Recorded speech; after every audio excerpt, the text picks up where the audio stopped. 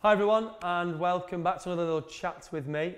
Today we're going to talk about how you can get protein into your diet without having any form of meat and fish. So for those of you out there who are vegetarian or who are trying to maybe lead more of a vegetarian based diet, then the first thing that you struggle with are proteins. It's very easy to get carbs in, vegetables and fruits are all carb based. Lots of the root veg that you can eat are good complex carbs, but straight away it's that kind of thing. It's less accessible and just less known where we can get protein from.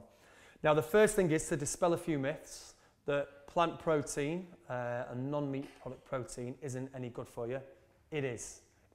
Your body absorbs it actually at a much faster rate and a much better rate. It also has less impact in a toxic way to your body. So a lot of the foods that we take on board, they're good for us, and they are good. They also have a level of toxin or toxicity to it that the body has to deal with. Some products, particularly protein products, things like cured meats and processed meats, they still have protein in, so they get all that great effects of protein, building muscle, reducing appetite.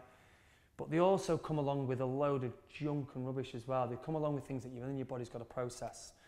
Now that, as I say, isn't the case for all meats and isn't the case for all fish. It's never the case for our plant-based proteins. So our plant-based proteins don't come with that. So when I talk about plant-based proteins, I'm talking about things like lentils in particular, split peas, so yellow and green split peas, quinoa, mung beans, pinto beans, lots of the kind of dry foods that we have, which are now accessible in all supermarkets. You don't need to go to a vegetarian-owned specialist hippie market to get it. They're everywhere now. Within most supermarkets, we now have a world food or a whole food section. So it's really easy and accessible to get over to those, grab those things, and we can have them to replace if we've made that decision to move over to a more vegetarian base of eating. Now, the other thing that's really important when you're taking on board how in which to kind of build your plan from having plant-based protein is combinations. Protein combinations are really important. Now, it's true that things like oily fish, so your salmon, trout, mackerel, tuna, they have those omegas in, they have those good fats in, and they help the body absorb protein better. They have a whole wide range of health benefits. But we can still get those from our plant-based protein if we combine them. So the best way in which you can eat plant-based protein is to combine 2 or 3 different ones. So don't just have lentils, but have lentils and quinoa or lentils and beans. So you mix a couple of proteins together and the body has a greater acceptance and a greater effect at processing them, so they work better within the body. The final thing that's kind of hard that most of us kind of struggle with within devising a new eating plan is just the convenience of it and also making it interesting as well. For a lot of us, it's very easy because it's so ingrained in us to eat meat and eat fish, and you see grills on every street and every shop corner. You can get some form of grilled meat and take up from a takeaway. Obviously, that isn't quite as accessible for vegetarian-based foods, but actually, once you get over that initial kind of fear and thinking, oh, this is going to be a really bad transition, or it's going to take loads of time to prepare stuff, it actually doesn't. Using plant-based protein is fantastically healthy. It's the most nutrient-dense protein, meaning it has lots of protein within it with the least amount of calories. Now that's really important if you're on a weight loss plan. So that means that if you're on a weight loss plan, if we get the right recipes, we can get lots of nutrients in you, lots of protein, lots of amino acids in you, and not a lot of calories. So it means straight away we're in that calorie deficit, which helps us to lose weight or maintain or balance our weight. So what the important thing to do is, once you've made that decision, get some excitement back into your food and get some organisation back in your food. I remember that's one of the great things about Switch. As well as the hundreds and thousands of recipes that we have on there, we also have ways in which you can build your own diary and manage your food through the week.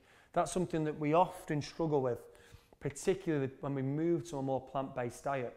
So we buy all those foods in, we learn a few really interesting, really tasty, fantastic recipes, lots of spices, lots of different nutrients, lots of different ingredients into it. They taste amazing. We get 3 days in, and then the time it takes to prepare the stuff, or the fact that our excitement of how to prepare the stuff goes, we end up either giving up or not eating or return to junk food, which is obviously something we never want you to do. So use those two elements of switch.